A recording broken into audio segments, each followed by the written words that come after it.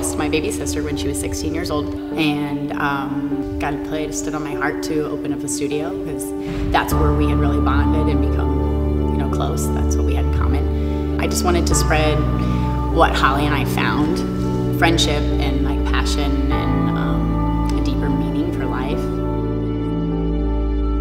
Whenever you walk in those doors, it's just like I can take a deep breath.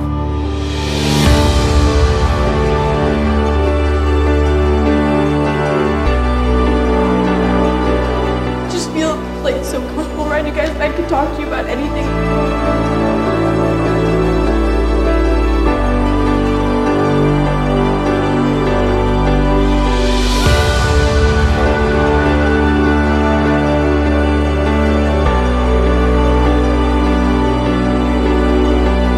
My best friends, and they're always there for me.